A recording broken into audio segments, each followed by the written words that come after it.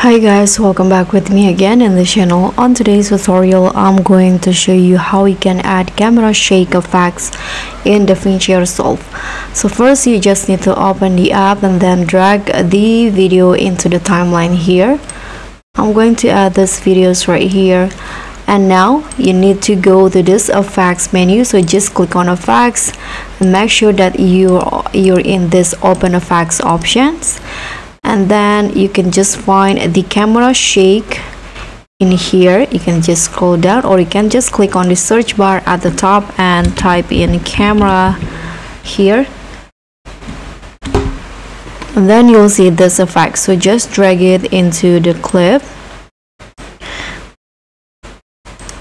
and you'll have this camera shake effects on your clip. So if you want to adjust the effects, you just need to click on the clip in here and then go to effects.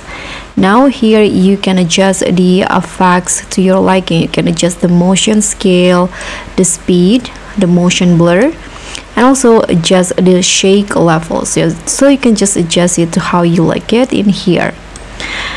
And that's how you can add camera shake effects to your clip using DaVinci Resolve. Thank you so much for watching. Don't forget to like, comment, and subscribe. Also click on the thanks. Bye.